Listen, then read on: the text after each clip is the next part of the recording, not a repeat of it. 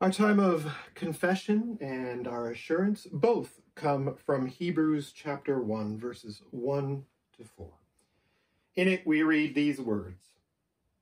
In the past, God spoke to our ancestors through the prophets at many times and in various ways, but in these last days he has spoken to us by his Son, whom he appointed heir of all things, and through whom he also made the universe. The Son is the radiance of God's glory and the exact representation of his being, sustaining all things by his powerful word. After he had provided purification for sins, he sat down at the right hand of the Majesty in heaven. So he became as much superior to the angels as the name he has inherited is superior to theirs. Let us pray. Father in heaven, thank you so very much for your Son, Jesus Christ. Thank you so much for how you spoke to the people of Israel and to all the world through your prophets in ages past. And thank you that even now you have poured out your gift of prophecy upon many people.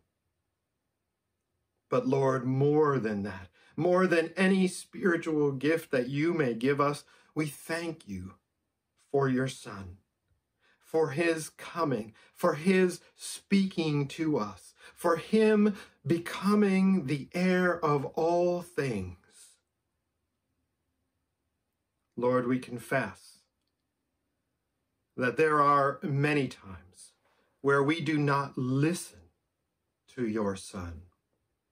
Oh, we have heard his words. We have heard his teaching and his commands. We have heard all the stories of how he lived and walked and talked among us for so long. And we know about how he is risen from the dead and he is seated at the right hand of you, O Father.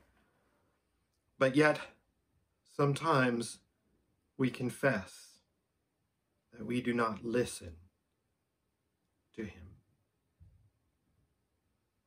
Lord, we pray that as we take a moment of silence, you would hear our confession about all those times during our week where we have not listened to the voice of your Son, speaking through the power of the Holy Spirit, speaking through scriptures, speaking through the stories that we know of him.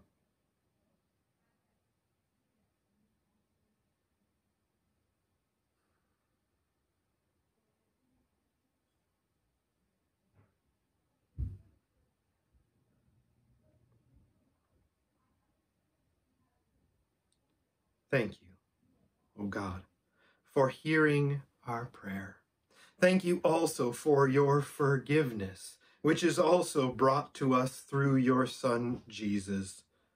Lord, we praise your name, that the word that you have spoken to us through Jesus, the creator and sustainer of all things, that word is a yes to us.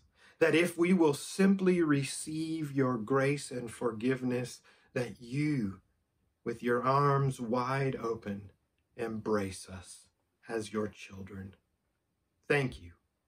In Jesus' name we pray. Amen.